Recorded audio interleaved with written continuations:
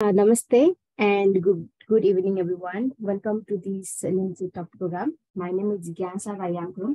I'm Executive Committee member of Nepal National Committee on Irrigation and Drainage, NENCID. NENCID is a national committee of ICID, International Commission on Irrigation and Drainage, and Nepal has been a member of ICID since 50 years now. ICID is a leading scientific, technical, and professional not-for-profit international organization with a vision of a water-secure world free of poverty and hunger through sustainable rural development. It is a knowledge-sharing platform. So it brings together various stakeholders and multidisciplinary professionals to deliberate on technical, agronomic, socioeconomic, environmental and managerial complexities for the development, management, and operation of irrigation, drainage, and flood management works. Therefore, in order to share and exchange knowledge and experiences among these multidisciplinary professionals, NENCID has been organizing this talk program as a part of Irrigation and Drainage Talk series. In this series, an event is held every second Tuesday of every month according to Bikram Samvat calendar. And today's event is the 20th episode of this series. The announcement for the 21st episode will be shared at the end of this event, so stay with us till the end. Please follow our Facebook page, Nepal National Committee on Irrigation and Drainage, and subscribe to our YouTube channel, NENCID Nepal. If you want to check any past episodes of this talk series, they are all available in our channel. If you have any suggestions, comments, or feedbacks, please write to us at nencid.nepal@gmail.com. Now, let's start with the ground rules. This session will be an hour long, and the first 25 minutes will be a presentation, which will be followed by question, answer, and discussion round. During the session, please kindly mute your microphone.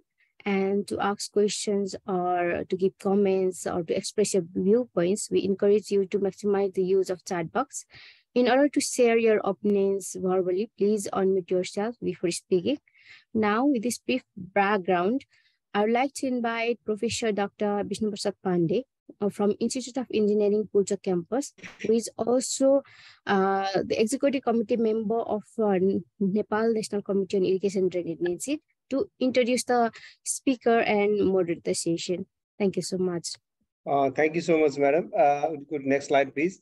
Today, we are very much pleased to have with us Dr. Rocky Talchabhadel, our good friend, to talk about evaluating the potential of using Earth observations and remotely sensed information in agricultural water management. Dr. Talchabhadel is working as a research scientist with the Texas A&M University in USA, where he leads hydrology, remote sensing, and water research in the Texas A&M AgriLife Research Center in El Paso.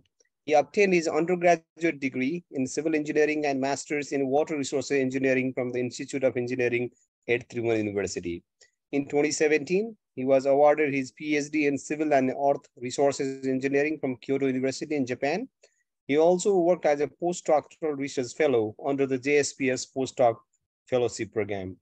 He has published extensively, more than 70 publications in the pressing area of this 21st century. For example, a better understanding of the changes in a hydrological system under climate change for sustainable water management and associated fields. His expertise includes hydrology, climate change, hydraulics, sediment transport, and geospatial modeling.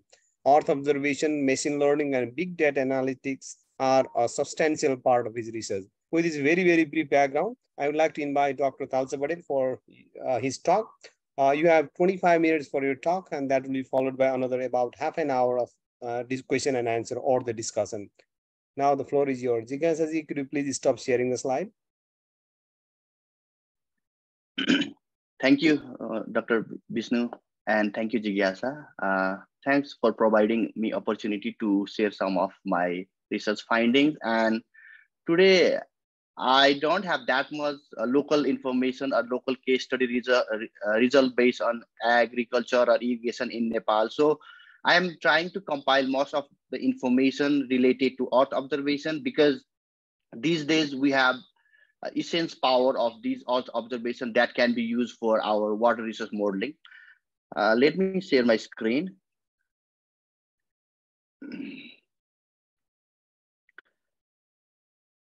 Can you guys see my screen? Yeah. Okay, go ahead. Okay. Let me start my presentation where in this presentation, I basically compile most of the information related to Earth observation, which are again not complete. I just try to put representative Earth observation or remotely sensed information that are mostly important in ag water management or total water resource modeling. Basically, when we talk about remote sensing, before digging into remote sensing, what we need to understand is even our eyes, we understand, we look at red, green, blue, which are visible rays, and our brain understand like based on these information, these are trees, these are water kind of things. So our brain process something with whatever we see and come up with ideas like these are green vegetation, these are wetlands, and based on shape and size these are circles or these are kind of things. So with just limited information that we see, we recognize lots of things. We recognize water, wetland, everything. But when we talk about remote sensing allows us looking beyond that what we are normally looking. For example, if we talk basically with multispectral remote sensing, we have more than 5 or 10 or even 30 bands of information. That means we can see beyond our limit. We can look at infrared or thermal information by which we can train some machine to let them know these are more accurate than what we really looking at. And again, under remote sensing, there is a big wide range of hyperspectral sensor, which again gives us information for like, let's say, more than 100 bands of information. That means with the use of these Earth observation, which they are taking continuously, we can assume our on-gaze basin where we are treating, we don't have sufficient data. We can get information from this Earth observation and treat on-gaze basin also as gaze basin. But there are certain limitations when we link with remotely sensed data, because we need to know the spatial resolution. The slide on the figure on the right shows a synopsis of different mission that they are collecting data. So some satellites are getting data on high spatial resolution, but they might be commercial, and some are taking observation on coarse resolution. So there are again different sort of techniques where we can blend high spatial resolution and low spatial resolution to bring blended data for our purpose. So we can take use of different these purpose. And if you look at recent innovation and recent mission where they are coming up with different hyperspectral mission, that means we can have data with information more than 100 bands. And for example, let's take a mission Landsat, which is, I understood, like we normally know about Landsat mission. So Landsat mission has been taking data all the way from 1970s, and it is also evolving. And as of now, it has additional data layers than the previous Landsat 1, 2, and 3. So we have information not only from visible band, we have information related to infrared, information related to thermal band. So we can estimate thermal properties, or we can indirectly get information related to photosynthesis, indirectly get information related to water bodies across our domain. So this is a Landsat 8 bands.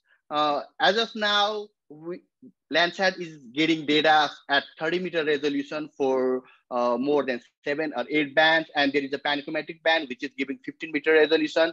So when we combine information from this sensor, what we have is, if we just think as layman, we normally see visible light with a 0.38 micrometer to 0.7, which we can see, and with that visible range also we can detect many things.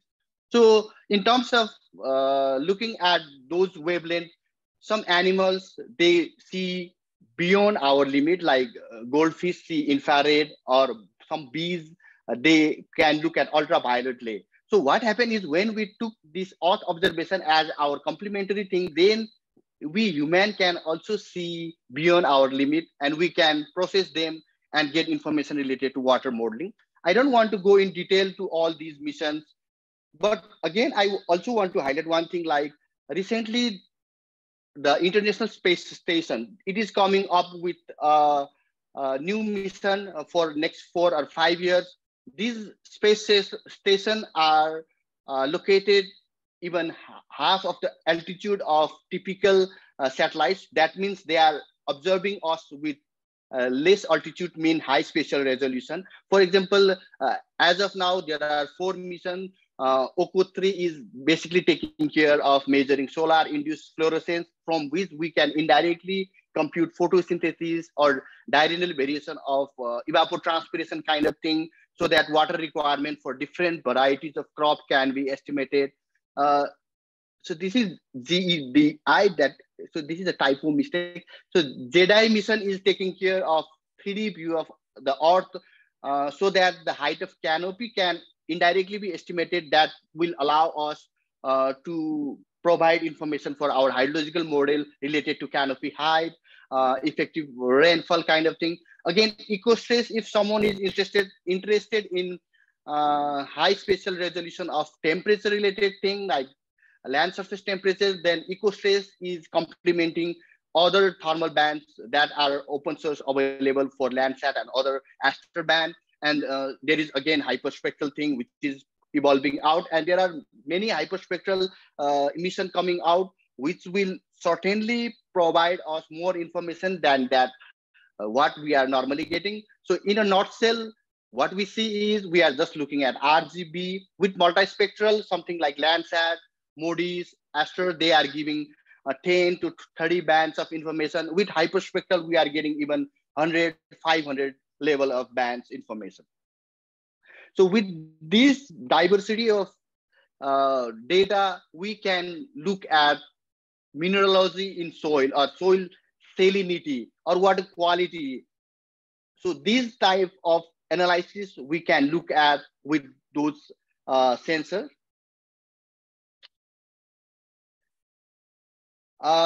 In a nutshell, when we look at what we have is, if with RGB we are getting information for 3 bands, now with hyperspectral we have information for from 100 band. And if we have some in situ measurement, if someone requirement is more related to water quality near your wetland, and we have our in situ data, we can train model with 500 bands of hyperspectral information, and we can have a early warning of maybe if some crop is getting stressed next month, we can have that information with earlier information from hyperspectral band, which normally we cannot have with just a limited number of bands. So there is a whole bunch of new research area where we can ingest this sort of data for our analysis. Let's take on very simple example by which we can understand the details of how we use Earth observation to bring to our information. For example, if we just take normalized difference vegetation index, which is quite simple, it is dependent on near infrared and red spectral band. And if we look at just the image on left, the green vegetation normally has a near infrared reflectance of 50%. And what happened to dry or brown vegetation is it has high reflectance in visible range. So with this distinct signature, we can detect brown versus green plants, or there are different sort of those indices. For example, I'm just showing one link. Perhaps I can share this slide to you all guys so that all links you can go through it. So this particular spectral indices Python library compute us more than 200 indices which are related to vegetation, water, soil, salinity, water quality, using Earth observation. As of now, I just showed one example for NDVI, so we can use based on our requirement, different level of indices and different level of Earth observation to look at what we want to look at. Let's again come to NDVI. So I just did a quick analysis for Nepal. I just did this one a couple of days back, so I am not going to present intensive analysis, but I just wanted to show anomaly based on NDVI. Right now, I am showing a median NDVI. That means it is representing a median value of vegetation for 1 year. And the green image at left bottom shows the mean value for 20 years. That means it's a long-term average vegetation for NDVI. And the anomaly here I compute is basically this year vegetation index minus long-term average divided by standard deviation. So if it is 0 mean, it is normally near to normal. If it is +1 mean, that is 1 time standard deviation, or +2 mean is 2 times standard deviation. It's -1 mean it is in negative anomaly, but linking to 1 times of standard deviation. So we can look at how vegetation are evolving kind of things. So I just gave an example of vegetation. So if someone is interested to look at vegetation during dry period, so for now, I just computed a 5 percentile. That means you can assume it as a driest vegetation time of the year. I can come up with minimum. Sometimes minimum can be noisy because of different biases contaminated on Earth observation. So 5 percentile is giving the lowest vegetation for a particular year. And if you look at left bottom, it is the long-term average of low vegetation time. And you can look at different year where it's showing green mean they are above normal. Like 2017, 2018 seem to be above normal in terms of vegetation. So you can do those sort of analysis for your command area for irrigation or watershed for your location. As of now, I just did a quick analysis for whole Nepal. I am showing this for 95 percentile. That means it is for, you can say, greenest pixel of the year. And it is it's an interannual variation of 95 percentile of vegetation. So for different median percentile, the variation are not always same. So it depends on different natural systems. So natural systems are always complex. So we can do those assessments using different sort of Earth observation. As of now, as I'm again saying, we can do for different indices, look at soil salinity, look at other water bodies, maybe use different indexes. And again, what we can do with Earth observation is, like I showed, we have different missions coming up with different data. Some data are coming for thermal information like temperature, land surface temperature. Some are coming with soil moisture kind of thing. We can correlate these direct results with those satellite-based data. As of now, I'm showing precipitation information like what I did for NDVI, but I am using a reanalysis data. We have a whole bunch of data for some sort of reanalysis data, or already some hydrological model are run on a regional or global model. We have that data for everywhere. So this Terra Climate is one hydrological model based reanalysis data which stores all water balance data, even soil moisture, actual evapotranspiration, potential evapotranspiration, all those data are available. As of now, I am showing precipitation anomaly. So we can link precipitation anomaly with vegetation anomaly and see connection between our precipitation, the driving factor for vegetation. So we can look in that way. Or here I am again looking at Terra Climate data. We can also do for land surface temperature based on MODIS or ASTER or other Landsat data. With Earth observation, you have power to look at maybe 50 years back, 30 years back, or 10 years back. So I'm doing same thing for temperature anomaly. We can see 2009 and 10 stand to be even warmer than other beyond time like 2019 and 2020, but it's based on Terra climate reanalysis data. We can again check this data with our in situ ground-based data. For that, we need to focus on one command area or one catchment area watershed and look at in situ data, compare with what gauge data are showing and what other sort of these Earth observation data are showing. And if, so this is not a direct one, I think, sorry, it's not.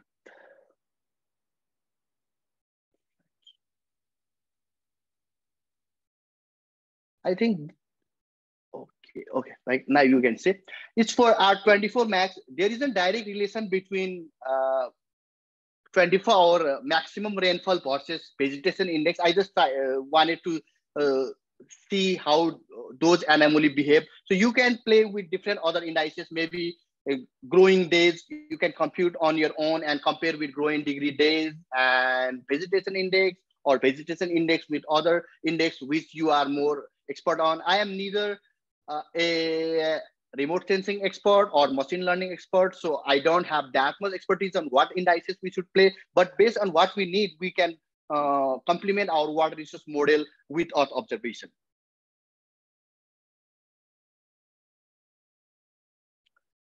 And another beauty of this Earth observation is, like, for example, this one I just did before this meeting. It was maybe half an hour beforehand. I was doing quick math and look at the anomaly of temperature from 1961 to right up now. I use, again, Terra climate data. So with Earth observation, you can look at how things are evolving, how land use, land cover are evolving, how crop classes are being changed, how water use are being evolving. So those kind of things you can do, you can analyze on your own. Now, when we talk about Nepal has different climate class again. So when we deal with highly spatially coarse resolution of satellite data, they cannot directly replicable to all the climate classes of Nepal, because in a short latitudinal distance, we have different climate classes varying, and there are microclimates also across the country. So we need to be very much careful when we are using different satellite-based data. We need to compare them with gauge data, or we need to have scoring based on available satellite-based data. So this is one of the ongoing paper, which is currently under review, where I try to look at the all water balance parameter that are mostly related to ag water. This AET is actual evapotranspiration, potential evapotranspiration, precipitation. This is DEF is the climate deficiency. That means water needed for plant and water we are providing with precipitation. What is the deficiency? Then runoff is a surface runoff across the thing, and soil is the water moisture retained in the soil, and this T temperature maximum and T minimum are we can understand. So these are some parameters that are available on Terra climate. Terra climate is not only data that we need to rely. I am just giving example. There are lots of other data sources where we have access to that one. Terra climate offers data from 1958 to as of now at 4 kilometer resolution for all these parameters. So I try to do some regional analysis and look at how things have changed based on last 30 years and these 30 years. So I assume T1 as last 30 years and T2 as recent 30 years, and look at this water balance parameter across the country. So, and look at how those trends are varying. This is still under review. I am not gonna go in detail for that one, but the potential of using that data are quite enormous, because what we can do with this sort of data is, even they are not absolutely, maybe they are not representing absolute value for our local climate or local watershed or local command area. But what we can do is we can make a correlation based on upstream, downstream correlation. We have runoff at each grid. So we can have a correlation between ungauged basin and gauged basin, or we can compare with what we have based on our in situ observation and make a use of proportional value from these reanalysis or Earth observation, so that we can convert our on-gauge basin into some sort of, we can say, semi-gauge basin, because we have some information for Earth observation, but they are not really observed in ground, but we can get data in that way. As of now, for irrigation and different purpose, we are still relying on empirical relation, which were derived based on limited data, or we are using maybe medium irrigation project method, where we are dividing whole country into only 6 or 7 types of homogeneous region, or we are using WEX method, where those data were based on limited data. So we have now lots of Earth observation, lots of reanalysis data, which we can take care and update those empirical relations, update those model for designing irrigation or agriculture or water kind of thing.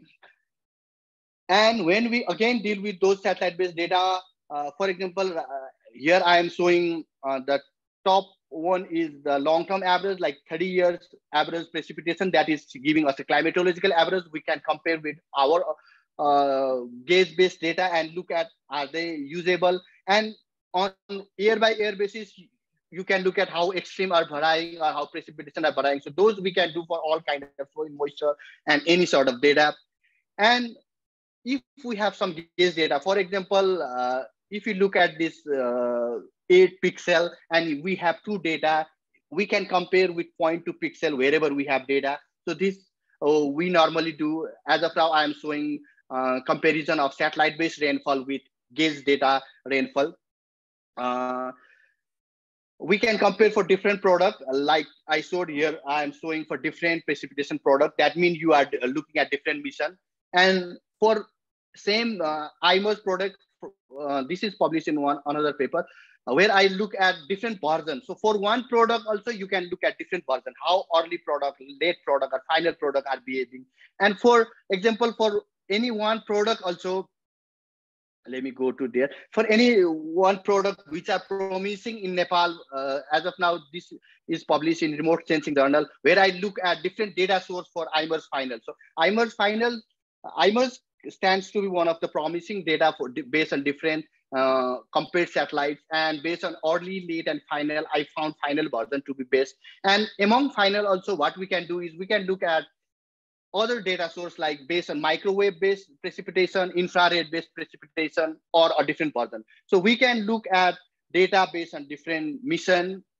Inside one mission, we can look at different run, and inside run also we can look at different data source. There are different ways where we can look at deep observation and such as what we can do. And in a lump sum, I just want to conclude my presentation.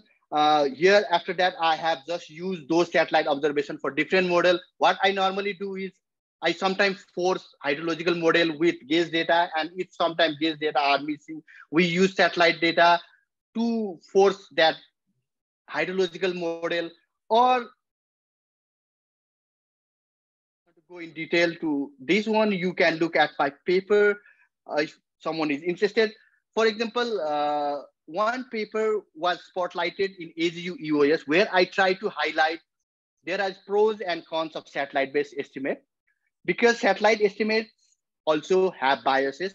So in this paper, what I did was I used available gauge data to correct poor performing satellite data, and also use satellite data to fill data gap. Because what happened is sometimes the gauging station can also be washed away during your time of analysis, or sometimes there might be gaps. So what you can do with Earth observation is sometimes they can complement gauge data, or sometimes they can directly be used for our final analysis. And apart from that, I have just put different case studies using different Earth observation in my different research. And currently what I am doing as my ongoing effort is I'm trying to use parameter transfer based on 2 gauge basin, but assuming another gauge basin as an on-gauge basin. So we call it pseudo on-gauge basin. And if parameter can be transferred, and we can just force using Earth observation. So what we are trying to do is we have gauge data, we are trying to force only with Earth observation, and we are comparing with gauge data, and we are trying to transfer that parameter to another basin. To compare the validity, we need some gauge data. based on stream flow kind of thing. So I am assuming pseudo ungauge concept, and when we just try to simulate for different other area where we don't have gauge information. So this is one of the ongoing effort where we are trying to transfer for Himalayan basin, like now the blue is transferring to another blue, and the brown is transferring to another brown. And I am also doing some sort of machine learning to blend data or sometimes downscale data, because as I said, some of Earth observation are highly coarse, but we have other predictors which are available on high resolution. So what we can do is we can blend different resolution data and come up with blended, spatially downscale data. So this is what I want to share with you. I just want to give a final conclusion, like we can use Earth observation to complement data and data gap problem and simulate in on-gauge area. And at last, I would like to thank NENCID for providing me opportunity to share some of my result and share my ideas and compiled information. Thank you. Thank you so much, Dr. Talchabhadel, for sharing very, very interesting insights about the application of remote sensing and Earth observation for agriculture water management. We highly appreciate it. Now the floor is open for question and answers. If you have any questions, you can write down directly in the chat box or raise your hand and speak out directly. I haven't seen any questions so far in the chat box. Please feel free to share either questions or query or any viewpoints or comments or in whatever form it is. In the meantime, what I can do is I can copy this presentation. So if anyone is interested to look at later, and if they have some questions, they can email me as well. Okay, while others are still thinking, I have one question for you. You know, remote sensing product, like we all know, has some limitation in terms of spatial resolution, right? So if we talk about agriculture water management, we talk about a farm scale. So what about the accuracy concern about application of those products? And do we have some experience from elsewhere of application of such products for farm level or agriculture water management? Do we have some insights on that? Yeah, true. Very much true thing. And the real thing is I have some results based on those farm level data, but they are focused in US, so I didn't share. What happened is there is a precision agriculture, we call it. When what we really do with Earth observation, we do similar technique, but we fly drones. We put similar sort of sensor and measure them so that we can get data on centimeter scale. But again, Earth observation are also powerful. For example, if your resolution, you are thinking with 3 meter kind of thing, you want to get some information, then you can rely on some sort of planet data. For as of now, for Nepal, planet data are also available for us. We don't need to buy that data. And it is giving us daily observation, but for us, the free data is on a monthly scale. But on a monthly scale, we get data for RGB, which are visible, and one band for infrared. So with infrared, we can get some sort of water, dry process, or vegetation kind of thing at 3 meter resolution with free one. But again, there is some commercial data if you want to have some local problem you want to solve and you want to look at Earth observation. There are something like Maxar data available at 10 centimeter. There is a way, and if you just want to solve problem related to your small command area, then the better solution is to fly your own drone with the small sensor, make your own measurement, compare them. For example, with drone, you have lots of centimeter scale observation, and observation is giving us in the 10 by 10 meter resolution. Then you can compare that result with that one. And if there is some good logistic regression or linear regression, we can upscale them. So that is one way we do here in US. We fly drone on a monthly scale using multispectral and hyperspectral imaging and look at all one tree by another tree. And we look at how one tree is behaving with, and if there are some orchid behaving differently, and what is water use, irrigation use. So we can do in that way, but that is a different remote sensing. We call it precision agriculture. What we normally try to see is if the data are available, how to harvest that for our application. We normally see for that one. Flying drone is, of course, one of the application, but what we are trying to see at the moment is what are the readily available data set which can be applied for intended use. Anyway, that's fine. Thank you. So the conclusion is, yes, that those data are available, but we may need to pay if we wanted a higher resolution and higher temporal resolution also, right? That's the message. Any other questions or query or any maybe sharing of your experience from anyone in the who are participating here? I see a question from Rajesh Silpakar. Very nice presentation. I have one question regarding the iMERGE data. I'm using iMERGE data of early run for forecasting precipitation rather than iMERGE final run. Final run has 3.5 months latency and early run has 4 hours latency. It's some sharing of information. So anything to add here, Rakiji? Yeah, I got his point. I think like he wanted to say maybe iMERGE final, if we want to look at today or tomorrow, we cannot use because its latency is 4 months. We need to wait for 4 months to get that calibrated version.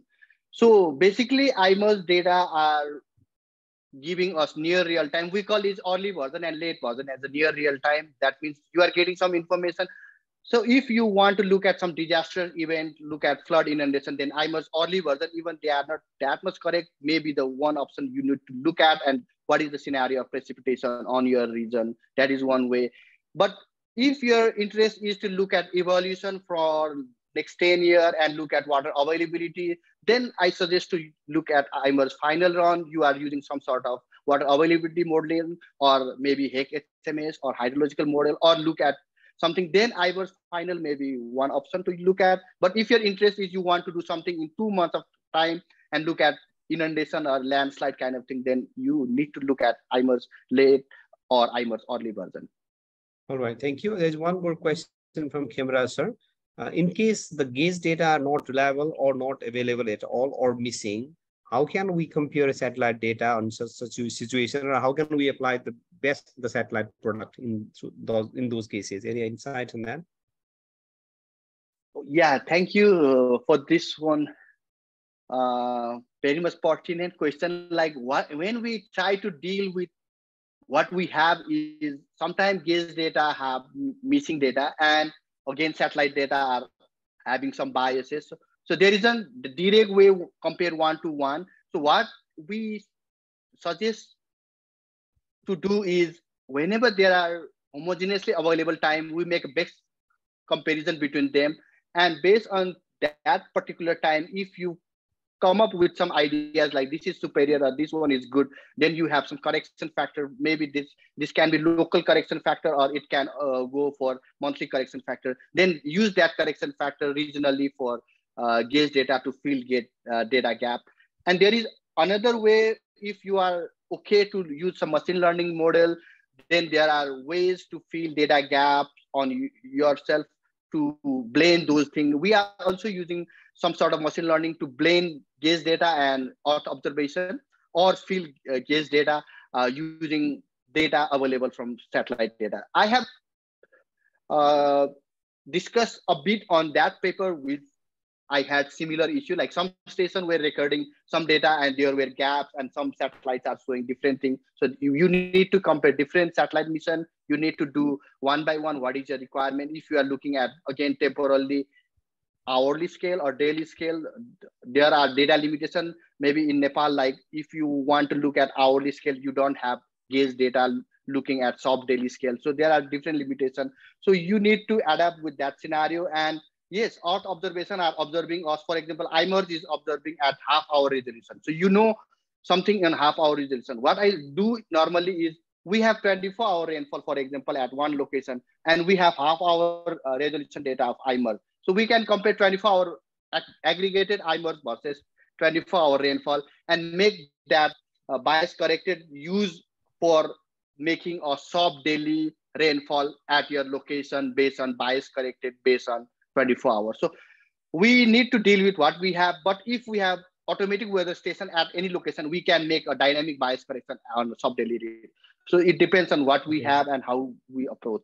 Thank you. And there's one more comment related to your MIT classes. The 7 regions in the old information. Now already our 22 regions are updated there. That's for your information. Any other queries, questions, or sharing from anyone? Or maybe can I request someone from Department of Water Resource and Irrigation to highlight on what could be the things that we are looking as a department for that potentially the satellite-based products can be useful for us. If someone working on agriculture and water management, maybe Tika, sorry, if you have any insights, a couple of maybe things that these are the things we are facing the problem. If you can have that, maybe then Dr. Rocky may provide some suggestion on that, if any. Maybe someone from department, any feedback or any insights on the issues that we are facing. Yes, hello. Yes, Tika, sir, please. Well, thank you, Rocky, for the presentation. It was quite interesting, but we're still looking forward to what Dr. Pandey has raised, that maybe the use of remote sensing to the level of farm is more important for us, because especially when you talk about the irrigation systems, we need to work with the high resolution data and the data which might be needed very frequently. So I think the coarse resolution data we have been using for modeling or some other purpose might not be so useful when we talk about agricultural water management. So I think we need to find out some way out to frequently receive the high resolution data, which is more important, in fact, when we talk about agricultural water management. Recently, we are working with the MI system of irrigated agriculture, especially through the EDMS system that we recently developed, where we are trying to trying to delineate the actual irrigated area in the entire country. But at the same time, these data are need to be updated very frequently based on the irrigation facility that will be provided through the existing irrigation system. So I think validating those information with the remote sensing techniques will be the one of the methods that we could use in futures. So in future we will be talking with you, or maybe in contact with you to collaborate if possible to validate such information. Thank you. Thank you, sir. Very sharing very useful information that what department needs and what could be the potential application of the remote sensing in that one. Of course, very pertinent expert like Rocky could be really useful for us to solve our problems. Any quick addition, Rocky, if you'd like to add on? I just want to add a small thing, like what we can do from what we have is, like, for example, Landsat is observing at 30-meter resolution. Sentinel is observing at 10-meter resolution. So there is a way where we blend Landsat and Sentinel that gives us space with, we can get information at 10-meter resolution. So Landsat is observing at 16 days. There are 2 Sentinel waves are observing on 7 or 8 days. So when we merge these 3, it comes up like our frequency becomes 3 days and 10-meter resolution. This is one way. And another thing is like MODIS is there, which is observing on a daily scale. For example, MODIS has 2 sensors, Aqua and Terra, at day and night, and it's observing on a daily scale, but its course 1 kilometer resolution. So there is a way we blend MODIS 1 kilometer resolution to Landsat 30-meter resolution and make a blended. It's a synthetic data, but what we have is a 1 kilometer MODIS daily and 30-meter 16 days Landsat. We blend and make a blended resolution daily data. So we get a land surface temperature, and we can indirectly come up with evapotranspiration. Here in US, there is an open ET recently been launched for Southwest US. They come up with evapotranspiration at all grids. So as of now, it's 70 by 70 meter resolution, because they are mostly relying on EcoStress, which is, I just talked like this is a new mission where they are really measuring thermal bands, so temperature with 5 bands. So you have accurate temperature at each grid. It's 70 meter resolution, but the accuracy is as pinpoint, and you estimate with that temperature evapotranspiration. That means how much water is required by crop, different crops, and that has been used for water availability model here, at least as of now in Southwestern US. So those kind of approach we can use. We can downscale, we can say make a best use of different things. And if I am allowed, like maybe if we blend planet data, which are at least for Nepal becoming a developing country, we have 3-meter resolution, and blend planet with Sentinel and Landsat, we can bring down that 30-meter information to 3-meter information. There are uncertainty always, but there are ways where we can at least come up with some sort of blended information, which we call Earth observation data fusion. There is a whole method we can explore and at least try in Nepal. Can we get information on command area basis, water availability? So we can explore that thing. That is just my addition. Thank you. Thank you. There's one more interesting comment and also a question attached to that from Vishal Dal. I think he's doing PhD in Finland, if I recall properly. He's asking about the term precision irrigation system that you mentioned about. He's also doing trying to see currently about the sustainability of those innovation in the long run. The question here is, those kind of technology may have limited access or they have the access to limited farms. And also that they may not be able to account for the stakeholder, like silent stakeholder, like ecosystem. So how we can capture those things or maybe make enhanced access for all set of stakeholders in a precision irrigation system. Any thoughts on that? It may not be directly related to the particular presentation, but you might have experience and you may share something, please. Yeah, true. This is 100% true. Like precision agriculture is kind of costly. You can just look at a small scale thing. But recently there are innovative ideas popping out. There are drones which can fly at some height, and there are also cheaply available sensors. And we are also trying one low-tech technology where we are trying to put a rope kind of thing and tie maybe at 2 trees and make a rover so that a small sensor just go like our zip line kind of thing, and during its rowing it measures. So this is a low tech technology where you don't need to buy that much thing. Even a small scale budget can buy small scale of thing which can just row across the rope, but it is again giving a linear data, so you need to measure at different point. But drone is quite easy, you can fly in a spatial way. So there are, I could not give a direct answer or correct answer for that one, but there are always limitations. But I assume lots of innovation, low tech technology are also coming, and there are some sensors which are measuring 7 or 8 bands and which are not that much expensive. So that are not that much expensive at all. We can afford them and buy and try. And as of now, we need to do some research because we need to measure in situ measurement also, because optical sensor or thermal information are always measuring without any contact. So we need to put some lysimeter or soil moisture sensor at ground and make a comparison. And if that low tech sensor are okay or not, then it can be scalable to bigger area. But there are ways we need to bring undergrad and grad students doing such sort of research also in our course material. Then we can have, I think, a sustainable solution in coming days slowly.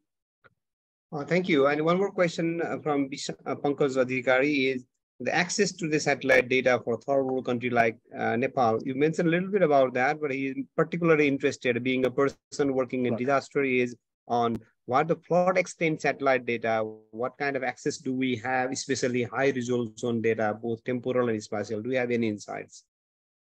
Yeah, for a local scale thing, again, we need to rely on commercial one. For example, Sentinel, with Sentinel active sensor, we can get information for inundation even during cloudy days, but they are limited to 10 meter resolution. But if your river or your interest is beyond, you cannot capture on 10 meter resolution, then it's hard as of now to get data from Earth observation focusing on inundation kind of thing.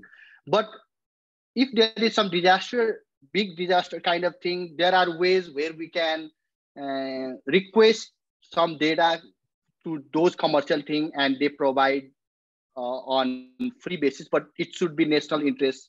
It should come from national interest kind of thing. For example, for this earthquake which happened in Turkey, which is a big one, so Maxar released their data, so it's open for research. Now Maxar, that centimeter scale resolution data are freely open. They gave is for research purpose for understanding disaster. So it can happen for those disaster thing. And if we just link with small river scale, again, yeah, we need to either buy or we need to rely with 10 meter. And what we can do is, like I said, we have some panchromatic data. For example,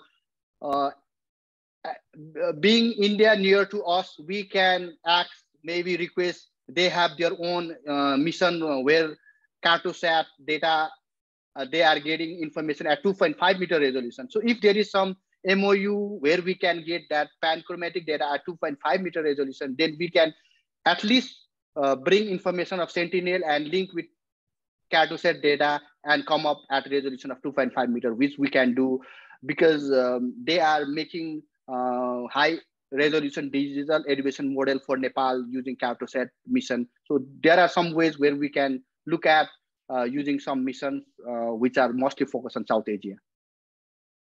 All right, thank you.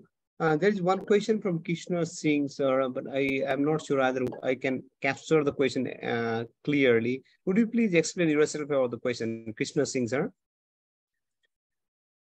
It's related to the some correction, location specific correction, but I am not sure I can capture it properly. Krishna Singh, sir, would you please mind elaborating it, the question?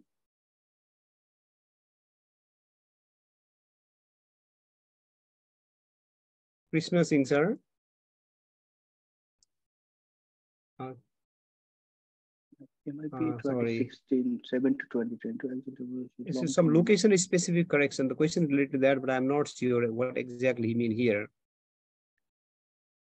I think he is trying to say like MIP has been updated, taking care of, instead of just 7 homogeneous regions, it's upgraded to 22 based on updated data. So we need to continue these things and look at again what our observations are providing us data and what we have in terms of gaze data. And maybe my understanding is I'm also trying to do one research which is some sort of aligning with this thing. Like I'm trying to assume on-gaze basin as a gaze basin using the downstream gaze information. For example, we have a basin A, which is on-gaze, but it is flowing down to downstream station where we have gaze data. So make a use of different reanalysis data, make a use of different auth observation, and take ratio of runoff based on that basin to the gaze basin, and that use the proportion to evaluate with gaze data. So some sort of approach we can use and modify to bring information for on-gaze basin is something that I want to look at, and I'm trying to look. In doing so, MIP and WEX method, they are also something, they are based on gaze data with limited or whatever data. We make an equation that is fitted, and we try to say for this reason, this equation holds true, and we can estimate hydrological parameters like maybe January flow, monthly, March flow. All right. Here I would like to recall the one comment from the cameras. The key thing that we are discussing is how to make our products or the findings, make them user-friendly, easily to the farms and communities in the third world country like Nepal. This is, I think, key. My opinion here, maybe Rockyji made is aligning these research initiatives, implementing agencies like Department of Water Resources and Irrigation, trying to understand what kind of issues are they facing, and maybe utilizing this kind of products in a way that really meets the needs of the implementing agency, and demonstrating it in a couple of locations. On as many locations or as many instances as possible would help us to understand that there is really works with the reasonable accuracy. I think that could be the way forward, I believe. There is one question from Anup Khanal. You may analyze the different parameters from year 2005 to 2020. Did you find any systematic trend of changes towards recent year against past year? I haven't done intensive analysis. As I said, for this presentation, I was just doing 2 or 3 days back, just look at, I was doing this observation and make a code, like make a map so that look at anomaly. And I try to look at, is temperature warming is only the cause, and I could see there are anomalies here like 2011, 12 showed by at least that data were even warmer than 2020. So it's not like a continuous, constant warming trend for temperature. So, and there is a direct relation between precipitation and vegetation only. Precipitation is a guiding factor, but there are other different factors that are affecting the vegetation of that particular land. So we need to make a comprehensive analysis of what are the probable factors and what Earth observation can bring information for that particular factor. So I was trying to say we have different data source and we can use for our purpose. As I am mostly a hydrological or water resource modeler, I use these technology to complement or force model. But as of now, if someone is expert in AI domain or someone does know more on maybe soil salinity or even maybe groundwater fluctuation process or photosynthetic thing. So there are ways you can look at that data, and Earth observation are one of the tools where we can heavily rely on. And I also wanted to highlight there are challenges when we are dealing with all of this. So these were my key message. I did not do any intensive analysis on year by year basis, so I cannot give exact answer what trend I detected or what pinpoint location I have detected during, at least for this presentation. Maybe I can do and come to you again, Anup. Thank you so much. We have 4 minutes left. Maybe I have seen the Director General of the Department of Water Resources and Irrigation, also the President of NENCID here. So may Susil sir for a short remark. Thank you, Professor Vishnu sir, and thank you, Dr. Rocky Talchabhadel, for your wonderful presentations, which give us very good insights about the utilizations of Earth observation in the field of agriculture and water management. And this technology had very good potential use for our hydrologic analysis, catchment analysis, and got to know that irrigation, water management, potential fields. But most challenging thing for utilization of such technology is the access to the data and access to the satellite image. As per our experience, such images are expensive in our context, and for the widespread utilizations, we need to explore user-friendly technology and cheap data access. I come to know that our developed irrigation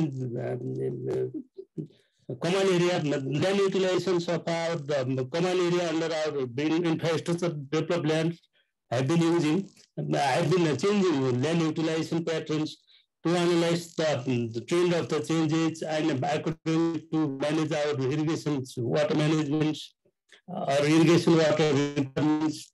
We do this immediate use. As immediate use, we can choose these fields and predictions of the hydrology. In most of the many rivers are still onwards conditions, and predictions of the correct hydrologic parameters in recent years, extreme events. Compared to our, if we compare our conventional techniques like MIP, OX, in recent years, such methodology is also not accurate compared to the floods we face in some basins. So the extreme events have been increasing to predict such events correctly predict the hydrologic parameters. I think this has good potential use. And very thanks. I would like to thank Dr. Talchabhadel for wonderful and useful presentations. Also, I see that Dr. Haifat Gani from Indonesia. Many times I met during ICIT conference. So I would like to welcome Dr. Hafid Ghani in our subsequent episodes as well. And thanks all for participation and introductions. Thank you. Thank you, sir, for the remarks. And the key here is those kind of things are useful to us, but the limitation or the bottleneck is the access to the high resolution, both temporal and spatial resolution data. Unless that is make more accessible to us, harnessing is potential is a little bit far away, or we need to wait for many more years for that. That's the key message here. Thank you so much. Thank you, Dr. Rocky, for your presentation. And thank you all the participants for your active participation in the discussion. And also thank you to our Director General for your remarks. Like always, now we will announce for the next episode. Let me share my slide, just a minute here.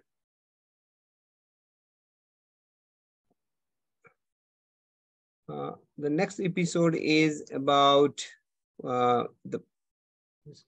I can't see it. Sorry, what happened here? I cannot just, okay, you can see. Is it visible now? Hopefully, yes. The next one would be, we are having the UN 2023 Water Conference in New York, starting from 22 to 23 March in this year. We cannot see the episode really? presentation. Yes, maybe I can share it if you have a problem. Okay. No, I think I can. Is it okay now? It's coming up. Yes, it's okay. All right. This year we are having UN 2023 World Water Conference. This is having after the first conference held in 1977. I think it's after 46 years already. So this is a historic year for those who are working in the water sector, because this water is getting a high political agenda in the UN conference. So in this one, I heard that Nepal government is also participating, and they have the side events approved for that one. So in this context, what we are thinking is having a panel discussion on what does UN 2023 Water Conference means to Nepal. So to make sure that the input from this one is useful to our delegates who are participating there, we are preponing the date a little bit earlier to 14th March 2023. It may not be the second Tuesday of the Nepali month, but we are preponing a little bit so that we can have some insights for that. So this panel discussion, the panelists for this one is we are still talking with them. The names are not yet confirmed, so we are not disclosing now, but we'll get back shortly about the names and confirmed program in due course. With this, I would like to conclude today's session. Thank you so much for your participation. Thank you. Thank you very much indeed. We're looking forward